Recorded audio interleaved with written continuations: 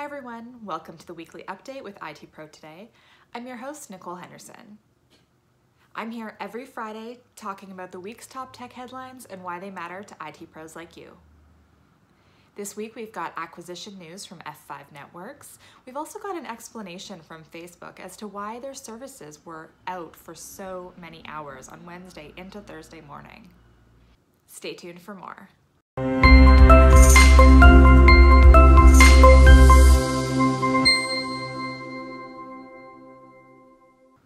Big news this week from F5 Networks, where the company has agreed to acquire Nginx for $670 million. Nginx is primarily known for its open source web server that launched in 2004, but now it develops and markets software that complements F5's offerings. The acquisition is supposed to close in the second quarter. As our reporter, Christine Hall, explains, Nginx will help F5 develop more offerings around containers, which the company sees as a growing opportunity. If you're a fan of Nginx's open source product, there's no reason to fear, according to the companies. They have no plans to get rid of that. Facebook, as well as Facebook-owned services including Instagram and WhatsApp, were down from Wednesday to Thursday morning in the longest outage the services have seen since Down Detector started tracking them in 2012.